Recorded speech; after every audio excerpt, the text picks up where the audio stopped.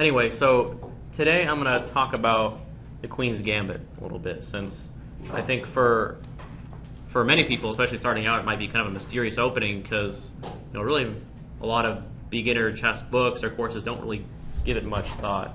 Okay, so before I go into this game, I'll just first open with what the Queen's Gambit is. So it's just c4. And there are really three sound ways to reply. So one of them is e6, and this is called the Queen's Gambit decline. One of them is called the Slav, and it's c6. And the other way is just simply taking the pawn. That's just Queen's Gambit accepted. Now you'll see Queen's Gambit accepted abbreviated QGA, or the Queen's Gambit decline abbreviated QGD. So if you hear people say that or it's said in books, you'll know what they're talking about. Each has a drawback, right? So drawback of the Queen's Gambit accepted is White's going to have to spend some time getting the pawn back, but you've also lost your center pawn, right? That's the main idea of the Queen's Gambit. The disadvantage of the Queen's Gambit declined is that you immediately lock in your light squared bishop. So it's going to be tricky to get that developed. And the Slav is the other option. And the downside of this is that we don't use our c-pawn to fight for the center, like White's doing. But the advantage compared to the Queen's Gambit declined is that our bishop is free to move outside the pawn chain before we lock it in. So each opening has their pluses and minuses. Now you will occasionally see other tries against the Queen's Gambit, and the Jagoran is probably one of the sounder alternatives, although it's not popular at all. You're not going to see it much at the highest level. And it's just because it's risky. I mean, you're going to end up with one center pawn against White's two. So it's just strategically very risky. But tactically, it's definitely playable. I mean, Carlsen has played it, Ivan Chuk, some others. Another one you might see played by Morozevich is e5, which is the Albin counter gambit. It's probably less sound than the previous four I've mentioned, but it's still possible, especially if you know what you're doing and your opponent doesn't. And there's some others. Knight f6 is possible, but it's basically a bad Grunfeld. Now, the Grunfeld defense, by the way, is this. And the difference in the Grunfeld is that after White takes and expands, Black can save time by taking on c3. Now, if we compare this to Knight f6 in the Queen's Gambit, the problem for Black is that Black can't exchange that knight, so he's just going to lose time. So it is possible, but it's basically a clear white edge here. Okay. So what I'm going to concentrate on today is the Queen's Gambit decline, since a lot of you play it, and it's probably the simplest defense to the Queen's Gambit.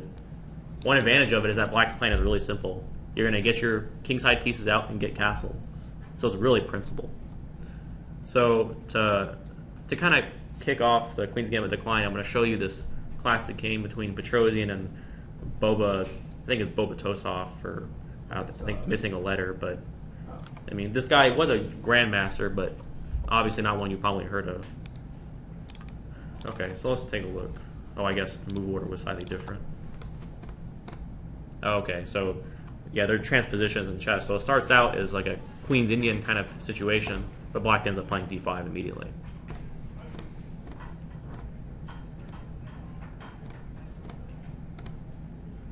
Okay. Now, I'll mention that White has played the opening a bit inaccurately by taking on d5 so early. And the reason it's bad is it allows Black to develop this bishop early on. So that's not very accurate, and you'll find out why here. So White plays queen c2 to stop bishop f5, and that's exactly why Petrosian plays g6. So now he can play bishop f5. He's not playing that so he can fianchetto the bishop, which is why you usually see that played, right? So the advantage for Black now is White either wastes time moving the queen again, or he can block, but now Black's able to exchange light squared bishops, which is an achievement for Black in this position. Does anybody know why? Because the Black king's on the white square. No. White's star squared bishop is done. Because White's star squared bishop is done. It's blocked by all of It's a bad bishop. exactly. Yeah. Most of Black's pawns, especially center pawns, are on light squares. So trading that off is a nice achievement. And it's oftentimes hard finding a good place for that bishop anyway. So it's useful to get that traded off. So So white's trying to be annoying and stop black from castling, but it turns out it's not that great because black can be annoying too.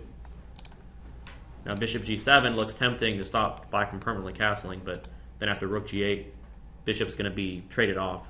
You can go to e5, but black's going to get that bishop. So white goes back, and now black can castle.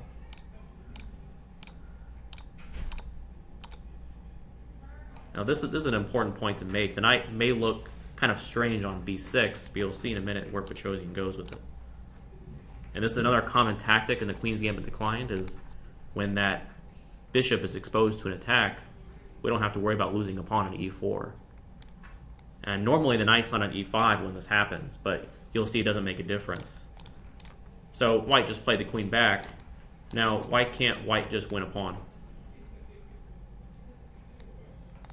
Because queen takes. Yeah. Knight's guarded, right? F6. Yeah, f6, right? The knight's pinned, so you're going to lose it for a pawn. So, unfortunately, white can't win the pawn there. That's why he goes back. And now his knight d6 move is important too. So we'll wait until the position's consolidated a little bit. Now we have an important moment here. So Petrosian has managed to get this knight to d6. So if you're playing the black side of the Queen's Gambit Decline, that's a really important square for your knight. It's basically the dream square for it. And the reason is that you simultaneously inhibit white's queenside play, and you also support your kingside activity. So your knight can jump to e4, f5 as appropriate, and you stop white's expansion on the queenside. Now, I did kind of rush into this. So this pawn structure you see, it's known as the Carlsbad pawn structure. And it doesn't actually just come up in the Queen's Gambit Declined even. I'll show you an example later. And one of the main themes is that white in this structure will play for what's called the minority attack on the queen side. It's called a minority attack because white has 2 pawns to black's 3. But white advances anyway. What white would like to do is trade off both A and B pawns and leave black with a backwards pawn on c6. So if you just imagine the A and B pawns missing for both sides, black has that pawn on c6, which white can target with rooks on the c file or from a6 or something. So it'll be a weakness. So that's what white's dream is, to play a4, b4, b5, and take on c6. Right? So that's white's idea, and that's why knight on d6 is important, because it discourages b5, right, by putting a clamp on that. So basically, black has ended up with a good situation. So let's see what Petrosian uses with this. So like I said, black's plan is to advance on the king side, since white's queenside play isn't going very well. And again, this is a good general rule of your central pawns helping you guide where to play. So if you notice, black's central pawns point to the king side, and he's playing over there. White's central pawns point to the queen side. So generally, he'd like to play over there, but like I said, this knight on d6 makes it hard for white to get the play over there that he usually does.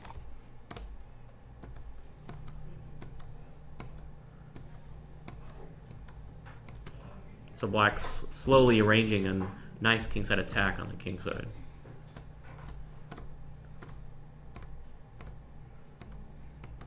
So black did sacrifice a pawn, but when you're attacking on that side of the board, open files are usually not a downside.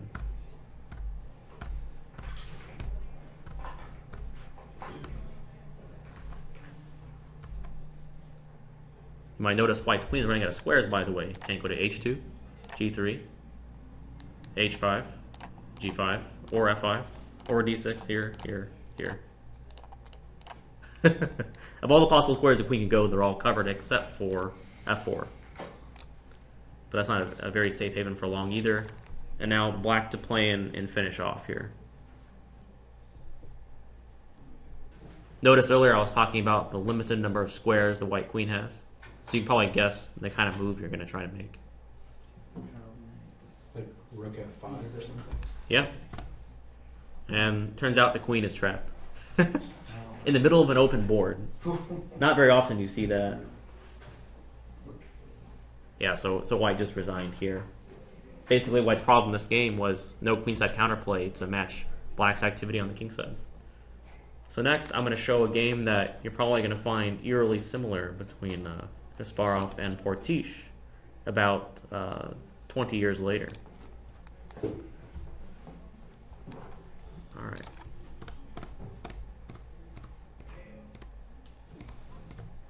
So we have the exact same situation. It turns out white made the same kind of positional error this game too. So this time Kasparov takes a little bit different route with the knight to a6. The idea is he's intending maybe a possible knight b4, so white stops it. But now the knight goes through c7. And just like Petrosian, g6 to support bishop f5.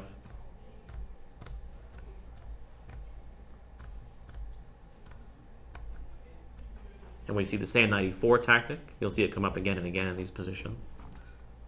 Trading bishops wouldn't be a good idea because now the knight can't be taken and it can go back to d6 the next move.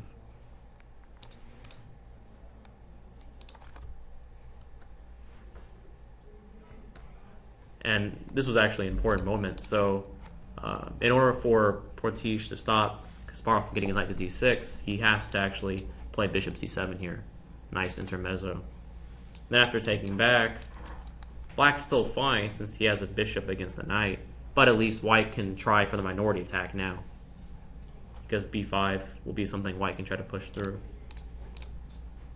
But the problem after queen takes is that Kasparov plays this nice move bishop d6, so now white can't take on c7.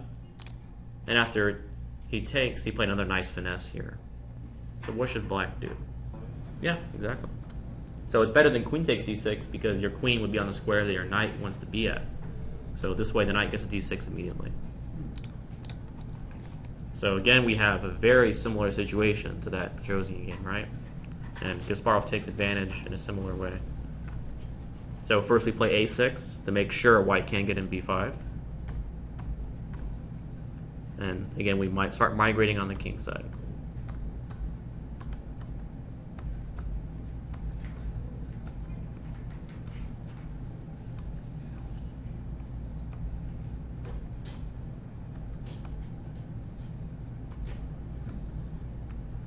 So white has managed to trade queens, but now Kasparov has a powerful move here.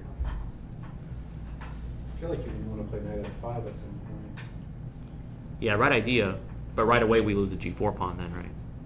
So we got to take care of that. Wait, do you just push g3? Exactly.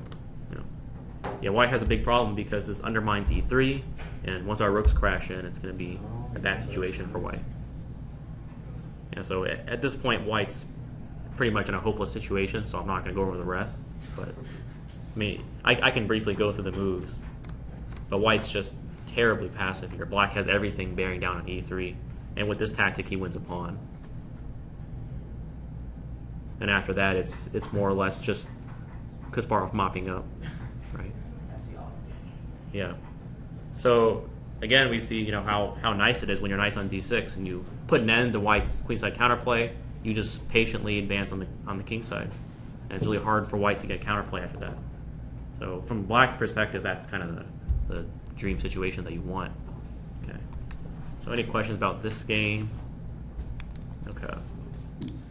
So before we go to the last game, I'll just talk about some lines in the Queen's Gambit decline here.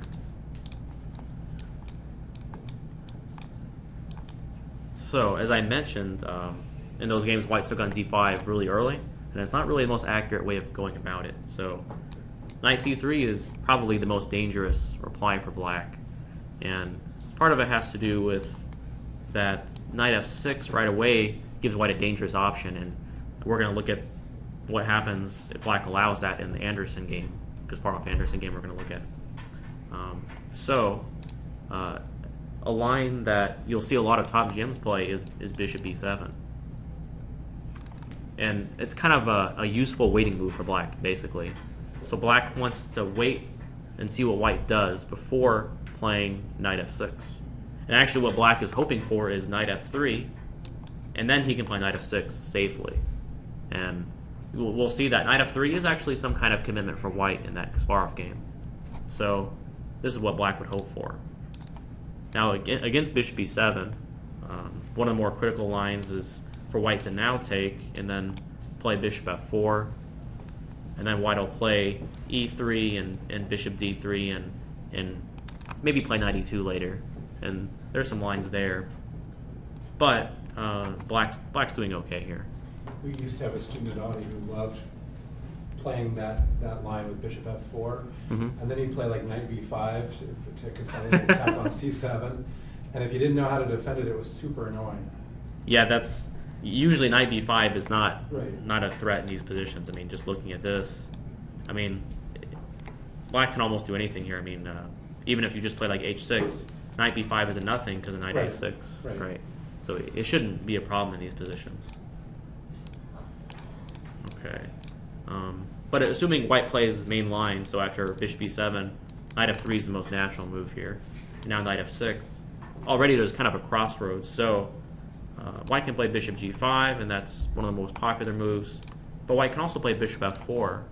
And we still see this today, and it's if any of you saw that Nakamura-Carlsen game from the Singfeld Cup where Carlsen was torturing Nakamura for so many moves, that was from this opening.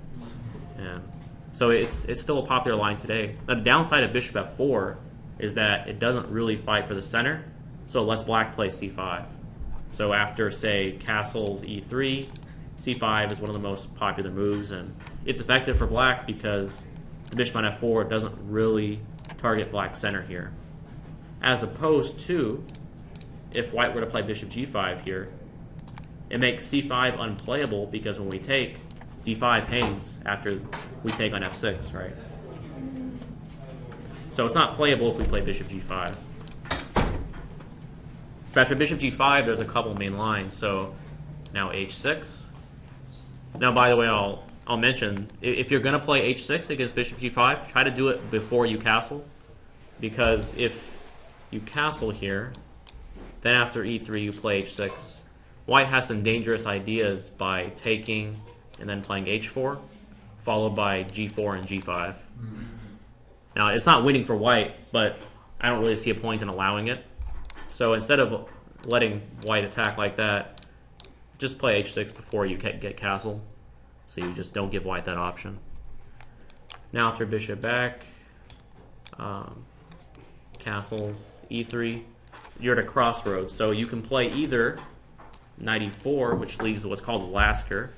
And this is usually more solid because you trade off a pair of minor pieces. The other option you have is b6, and this is called the Tartakower.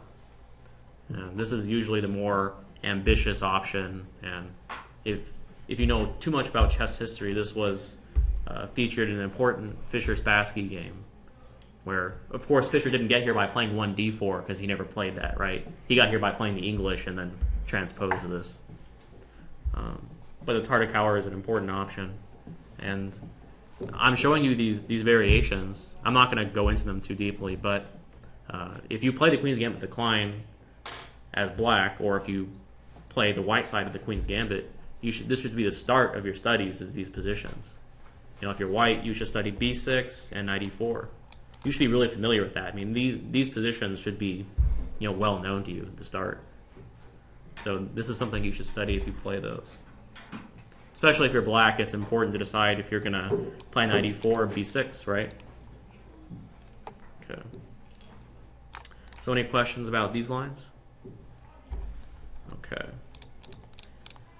Now, in addition to just classical play, white also has the option of playing g3, which is called the Catalan. And these are really important setups. It's really popular at the top level nowadays, and although you can get a solid position, a lot of times you'll end up suffering, so it's important to study it. And there's really two main ways as black of playing against it. So you can either just play bishop e7, get castled, and you'll later take on c4. Or the other option is playing c6 and playing for like a Slav type of position. So those are your two main ways of playing it. So just for example, say bishop e7, castle, castle. This is one big main line.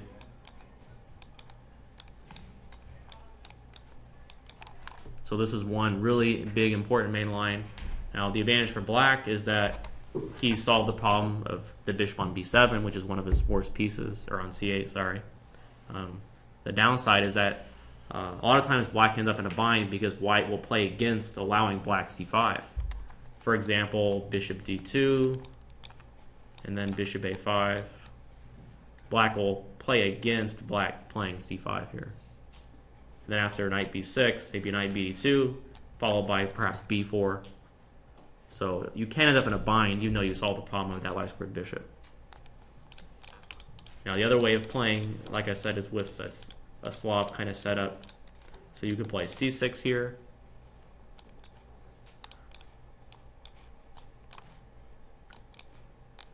And then usually you'll play b6, right? Because that bishop on c8 is still awful. And you'll come out to b7 or a6. And then your knight usually goes to d7, right? So that's another possible way of handling these positions. Now the downside of that is, of course, you allow white more space. Although it's perfectly playable, it can be a little bit passive too. All right, so those are your two main options against the Catalan. So any questions there? What is white going to do with his dark squared bishop in this in these lines? That's a good question. So typically white will either play the bishop out to f4 or fianchetto it on b2. And sometimes white will even delay the development. So white may play knight d2 and e4 and then just wait and see later where to put the bishop. So it's kind of a matter of taste. Yeah. Previously, in the Queen's Gambit decline, you didn't necessarily think the dark square bishop was well placed on f4. Is there something different in this pawn structure that makes it better placed on f4 in this opening? Yeah, so the bishop coming out to f4, usually the main idea would be to just clear the way on the back rank for the rooks to be connected. The reason you usually don't play it on g5 is because black can move the knight out and exchange dark squared bishops. So I guess another difference between putting the bishop on g5 here as opposed to playing knight f3, e3, knight c3 stuff is that if black were to challenge your bishop, you can't go back because it's trapped. So that's the other reason it doesn't go to g5.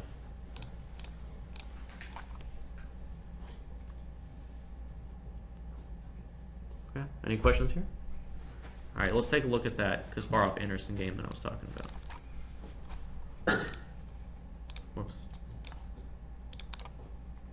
All right, so this game really shows the dangers of allowing white to play the knight on e2 instead of f3. So white gets the bishop on g5 right away. Now one difference in this line is that since white hasn't wasted time on knight f3, it's harder for us to play bishop f5. So as we see here, if we play g6, then white can play bishop d3 right away. So you can't get that tempo on the queen.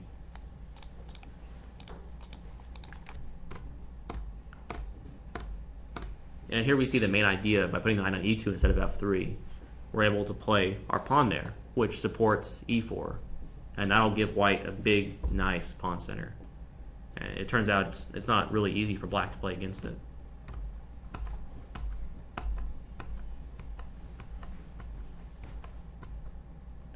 So now white has this beautiful pawn pair in the center. And although white's advantage is huge, it's hard for black to get counterplay.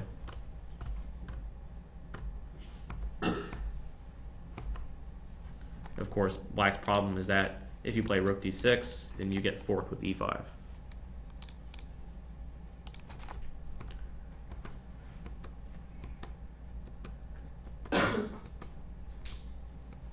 I'm not spending too much time on the game. I'm just kind of flipping through it so you see what's going on. So white's ended up winning 2 pawns, and the game wasn't over soon after this. And yeah, we don't need to go over the rest. Yeah. White has the 2 extra passers on the queen side, right? So this is really what black fears in this line with allowing knight e2 as opposed to knight f3, is that white can play f3 and then e4, and you get the nice huge pawn center. And it's hard to get counterplay against that.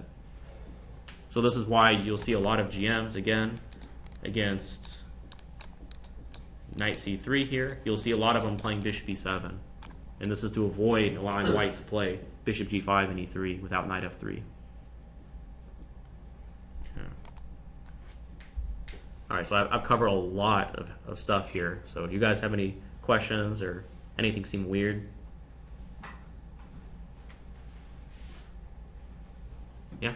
Why don't you take the c4 pawn? Oh, you certainly can. You mean on move 2? Yeah. Yeah. There's nothing wrong with it at all. Yeah, that's one of the 3 kind of sound options that I talked about at the beginning. Now, by the way, if you can play this now, one important thing to remember is what to do if white plays e4.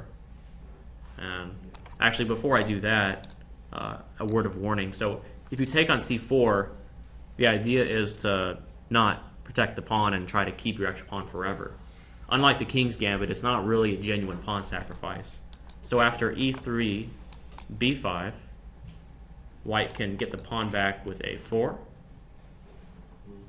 Now say you play c6, white can play b3, undermine your pawns. Now the reason you can't keep your pawn is that if you take, white takes on b5. And white gets the pawn back. And if instead of c6 you play a6, it doesn't work either because there's this pin on the a file. So it's worth remembering is that if you play the Queen's Gambit accepted, don't follow with b5. The idea is not to keep the pawn. But after, say, e3, your idea is to play kind of like the Queen's Gambit decline and just develop quickly. So you'll play like knight f6, and then e6, and then just develop really quickly. And you'll play c5, whoops, and then knight c6. And then you'll usually fianchetto that bishop. Maybe a6 and b5, or a6 and b6 and bishop b7. So it's a very solid way of approaching the opening. You can definitely do it. Just do be aware, though, that it can be dry because, like in this position, white can take on c5, and you have a very symmetrical situation. So it's not always the most dynamic of openings. So black can't really exploit control of the d file? Oh, here? Not really. No. Especially since white has the extra tempo. Is Tarash an option? Yeah, so I actually didn't mention that. It's kind of like a subset of the Queen's Gambit decline. Personally, I don't recommend it, although it is playable. There is a Grandmaster Repertoire series written on it by Jacob Agard. I haven't looked at the book in depth, though the Tarash that he's talking about is c5. So instead of just playing to get castled immediately, black tries to fight for control over the center. Now the downside of the Tarash is that you're going to have to deal with isolated queen pawn positions. So when white ends up taking on c5, you'll end up with a pawn on d5 with no friends on the c or e files to defend it. But in exchange, you get open files on the c and e, and you usually have a lot of piece activity. So it's certainly an option. I mean, for example, knight f6, g3. This is a big main line. And then, for example, something like this.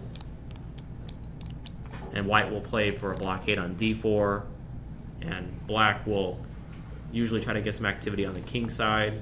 Maybe bishop e6, rook e8, queen d7, something like that. So this is another way of playing it too.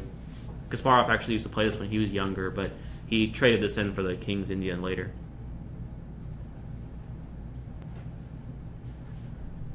Want to show a little semi-Slav? Yeah. So the Slav is actually my favorite way of playing against the Queen's Gambit.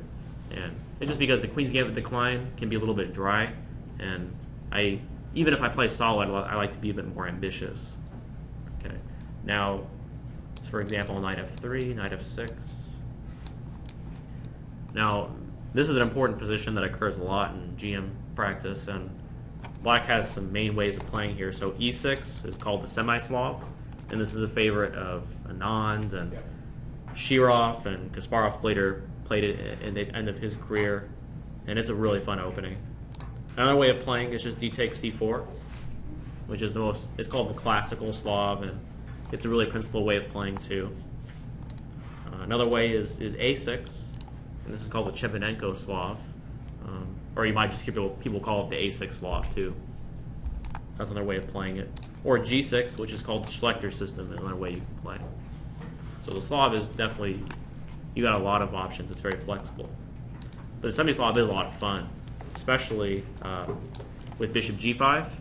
You've got several options here. You can play knight bd7, which is the Cambridge Springs, and it's still played today. If you check out that game where Carlsen drew Kasparov when he was a kid, this was the opening that Carlsen was playing against Kasparov. And Carlsen also used it in 2013 to beat Gelfand in an important game in the Candidates as black. That was another nice game. So there's that. And then there's the famous Botvinnik. You can take on c4 immediately.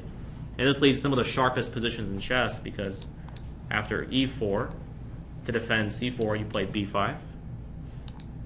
And now we end up with this really complicated situation. So the knight's pinned, so g5 is the only way not to lose a piece. And now after it takes, we have a really imbalanced situation. Black has a horde of queenside pawns, and white has a horde of kingside pawns. So you get these really complicated positions. So if you crave complications in chess, this would be the opening for you. Okay. Now another way of playing the black side is just playing h6, which is called the Moscow. And white can just take, but then that gives black the two bishops. So one of the critical ways of playing is bishop h4, which is called the anti-Moscow Gambit. And it's Gambit because, unlike the Botvinnik system, black just wins a pawn here. So it's a genuine pawn sacrifice here. But in exchange, black has all these weaknesses on both sides of the board. So that's also a really sharp position. So the semi-Slav is a lot of fun. Okay, and then another possible way of playing a semi-Slav is just e3, which is a bit simpler because there's no pawn sacrifices or crazy complications going on. Although, if you've seen that Anand Aronian game, it doesn't mean that black still doesn't have a lot of fun. Okay.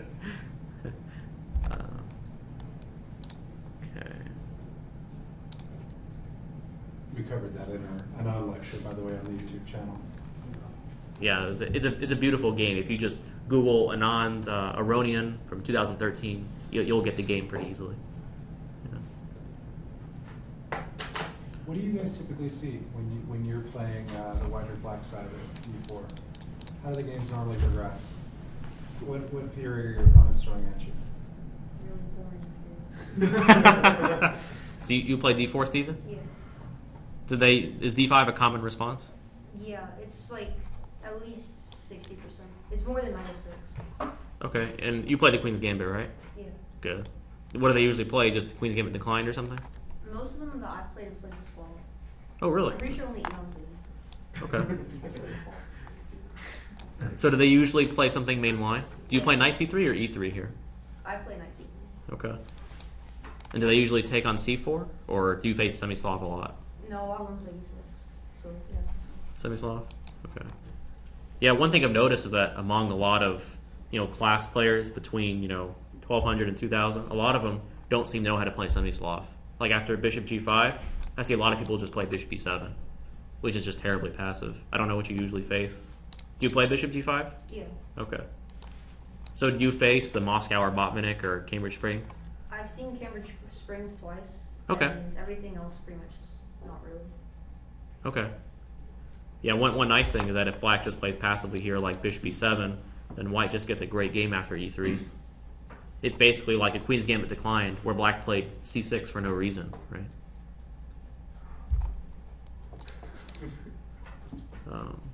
Yeah, the Cambridge Springs, white has some active options.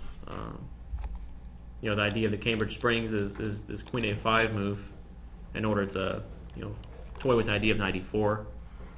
Do they usually play Queen a5 after knight d7? Yeah, but then I've never played anybody who knows war theory after like knight d2. Oh, okay. Yeah. Yeah, knight d2 is a critical move. Black basically needs a take on c4 to get the two bishops. Yeah, another way of playing this position with white is not knight d2, but you can take on d5. So that's another way of handling it if you want something a little bit more complicated. The only downside of knight d2 is that the game gets a little bit slower. white ends up with more space and development, but black has the 2 bishops and no real weaknesses. So if you do want something more active, then you can consider c takes d instead of knight d2. Or another fun line, if you want to play the Moran as white, is you can play for e3, and then queen c2, and then after bishop d6, you can play g4, which is called the shear-off variation. You know, if black doesn't know what they're doing, they get blown away pretty easily.